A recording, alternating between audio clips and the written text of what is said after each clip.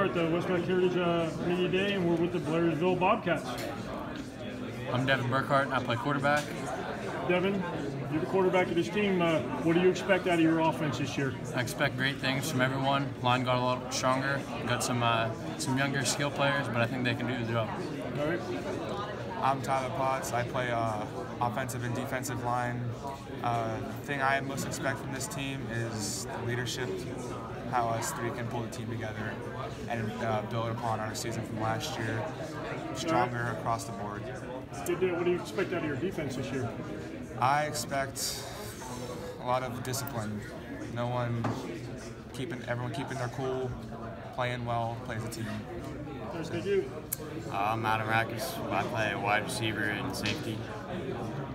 What are you looking for from your young guys this year?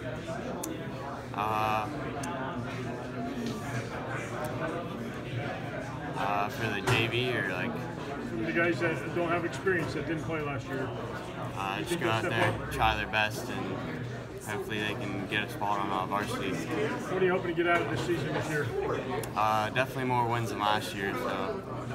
And what game are you guys looking at this year? What's your big game? It's probably Salisbury because we lost to him last year, so got to get back at him. All right, man. Thanks a lot, guys. That's Blairsville Bobcats.